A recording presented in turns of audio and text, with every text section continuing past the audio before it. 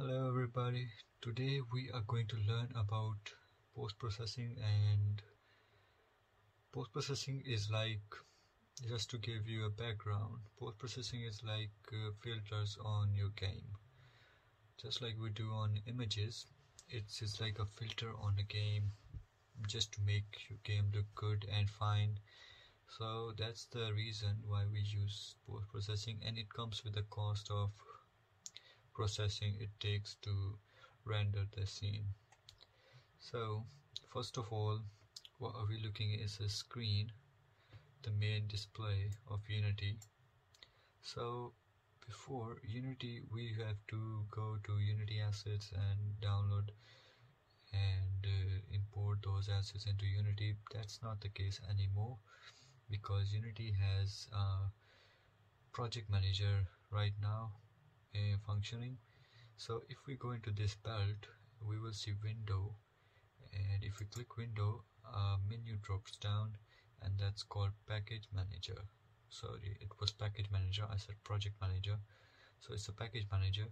We click it, you will see all the assets in your account you have added since you begin. If it's in your account, it's in there. So first thing we have to do is we have to switch from assets, my assets, to Unity registry. So if we go into Unity registry, you will see post-processing already there because I have used it, so it's already selected. But in your PC, if you haven't used it before, it won't be there. So let's say I opened up and this game into my screen. So I'll search for post-processing. So when you write post, it will give you post-processing immediately. So the version I'm using is 3.0.3, and it was published on February 23rd, 2021. Alright, so of course it was released by Unity Technologies as it is free. So I have already added into my scene or my project, so I will remove it first. So that's how you remove any package from your project. So it's removing it, so we have to wait a little bit to be the post-processing package to be removed. So yes, if I close it and open it again, package manager, post-processing, then you will install it.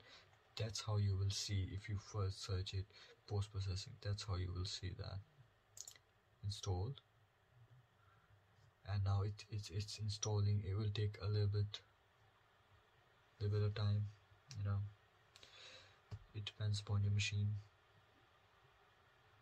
So it's taking like a bit longer. These are importing from unity.com, so it's done. Let's go. You just close it. So we have downloaded the package of Unity post-processing, and it's for free. And by the way, this scene is also from Unity Asset Store, and it's free. You can download it and practice on it. It's really nice. So yeah, I'll give the link in the description.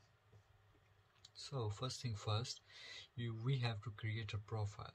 So we go into our asset, profile for post-processing. So we go into our assets, right click, going to create on the top, and here you see post-processing profile. So we click it, and here it is created. So you name it post-processing, whatever you want to know, whatever you want to name it, just name it reasonable so it makes sense.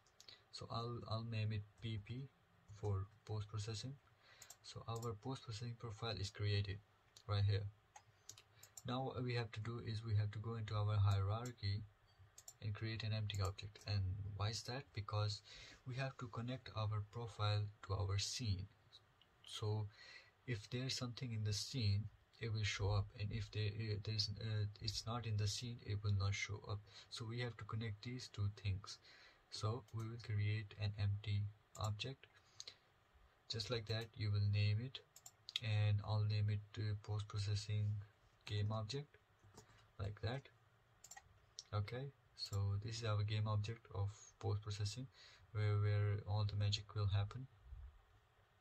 So if you select post-processing game object, which is ppgo, and go into inspector, you will see add component. It's everywhere. Camera, add component. Terrain, add component. Props, whatever, there is add component in every object. Okay, so add component. Here we will search for post-processing volume. Post-processing volume. Here it is. Alright, so we have added post-processing volume into our post-processing game object. Now, first thing you will see is this. There's nothing else you will see. In this version, you will see this. So you have to check is global, is checked. You just leave these to default. And here profile, it's asking for profile, post-processing profile. So we have created this profile before. So select this game object. Here you will see none. So there is no reference to any profile. So we will pick this up, hold it, and drag it over there where it's written none.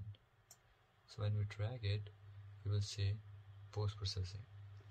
Now this is done. Now you see this default layer default option. Now we have to change this. When you drop it down, you will see add layer. Now I have already added a layer of post-processing, but if you are using it for first time, there won't be this post-processing layer. So I will add layer. Post-processing is already there, so you have to name your layer whatever you want and wherever you want. It can be layer 13, layer 14, layer 21, whatever.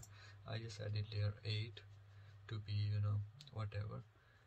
So name your layer whatever you want, then go back into ppgo. Just write the name, I'll write here pp. So that's my layer name for post-processing. So it's just like Photoshop, there's layer on layers on layers. So that's like that. So ppgo layer, alright, it's default layer. So we will switch to post-processing layer pp. Well, alright, was pp, so whatever you write will show up here. So it's pp. Good. Now what we have to do is we just have to go into our camera and we have to add a component of post-processing on camera, because that's the main thing we are looking through towards our scene. There's nothing else, there's no source to look into our scene other than camera. So we have to add a component just to put a shade in front of everything we see it. So we add component, and here we don't add post-processing volume, we add post-processing layer. So the layer is added, post-processing. So if you see, there's volume blending. Volume blending has trigger and layer. So when you go into layer and there's nothing, you have to drop it down and switch it to pp. So this is done now. So everything is done. Now it's ready to use. Alright, so we'll go into ppgo where all the magic happens. We will do this and this. So you will see this is the main thing. You have to do everything in here. So I will add effect, Unity. I will add maybe, I don't know, grain. Okay, so grain effect. So now you will see nothing is checked. You cannot play with anything. It's not working. So it's checked in like general, but beneath that you will see all and none. So when you click on all, it will check all the options, and when you click none, it will uncheck all the options. So let's click on all. We have to increase the intensity. So you can see on the screen the grains are showing up. So that's how it works. Size, you can increase the size, you can decrease the size. So you see, that's how you do the effects. Alright, let's add another effect called whatever it is. Let's say auto exposure. Now all, and you can play around whatever you want, like that, whatever suits best to you. So let's add another called bloom. So in bloom you can check all. Intensity you can increase and decrease whatever you want to do. Threshold, increase and decrease, you will see the difference. So you play around that. And one important thing is, as you add more effects, it will take more processing power. So keep that thing in the mind, and this thing comes handy in that case. So if you don't want to, or if you are not using anything that's there, you can just uncheck it like this. If I'm not using diffusion, I can uncheck this. If I'm not using this, I can uncheck this. You can check anything, or you can uncheck anything you want to save your processing power. And that's the main thing you have to do, save the processing power and get the best result out of it. So that's how you operate or apply post-processing into your Unity scene. So I hope you learned something out of it. Till the next time, bye bye and take care.